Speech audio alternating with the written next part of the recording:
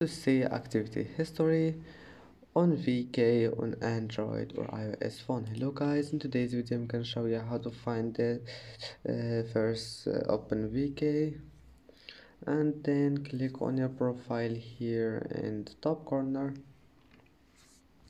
and then click these 3 points and then click edit profile and once you're here scroll down until you find security. Then scroll down again and here you will find show activity history. Now just click on it and here you will find your activity history and you can end all sessions. And that's it for today's video. If you like this video, please don't forget to like and don't forget to subscribe, and thank you for watching this video until the end, and see you in the next video.